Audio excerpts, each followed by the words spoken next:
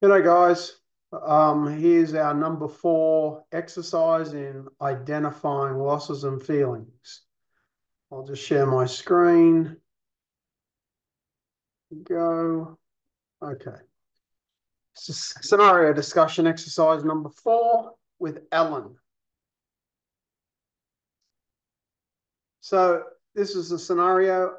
Ellen found out a year ago that her husband and her were unable to have children. Ellen says to a friend, "It was bad enough when we found out I could never have kids, but I didn't know it would hurt so much to see all my friends and theirs. I'm sick of going to their kids' birthdays and their family dinners. It's like I'm watching all the fun and wishing." The friend responds, "Now don't forget all the fun you've had while we've been stuck at home with nappies. What about all those holidays and the swimming pool? Couldn't afford those luxuries if you had a tribe of kids to feed." Okay. So, what do we think the likely impact of this response is and why? Well, Ellen's going to feel that she's not been heard and understood.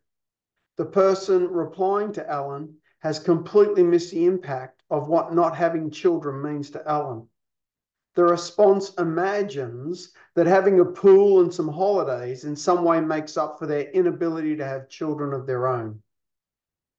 Ellen's losses, or the loss of children, the loss of motherhood, the loss of a dream, that perfect image she probably grew up thinking that her family was going to be, this perfect family.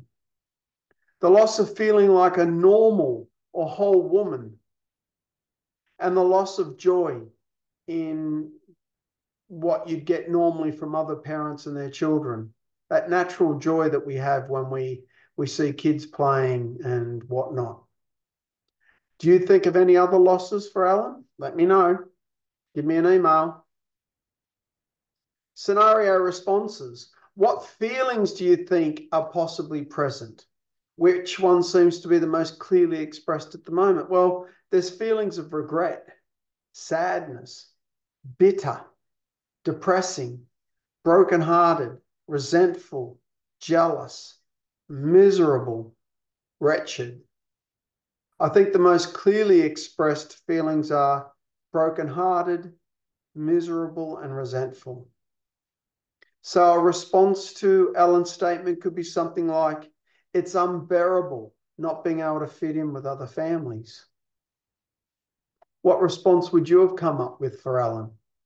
What response could you say to her that captures what you think she's feeling to demonstrate that you understand her? So, some responses to Ellen's statement based upon her losses.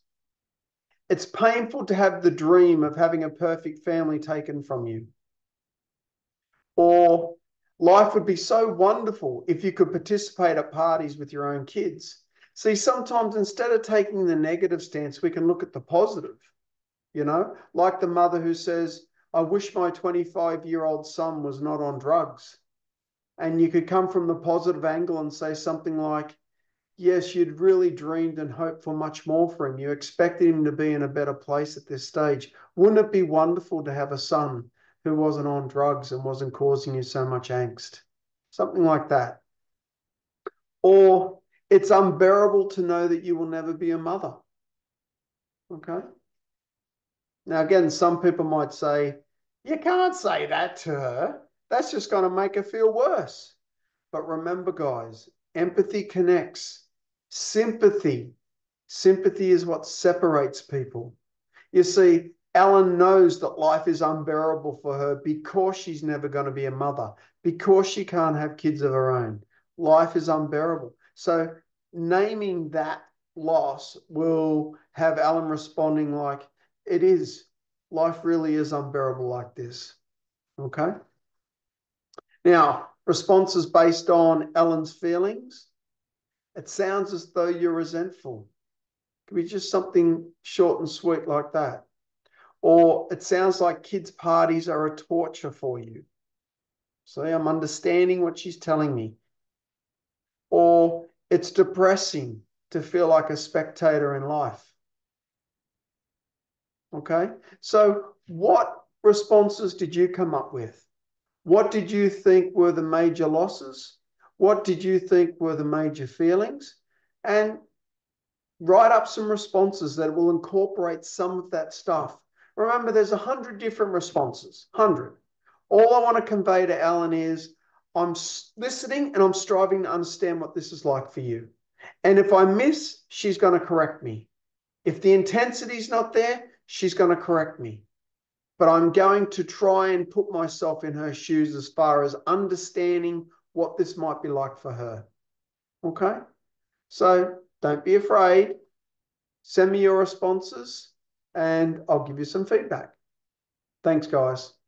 I'll stop sharing now. Until next time, God bless.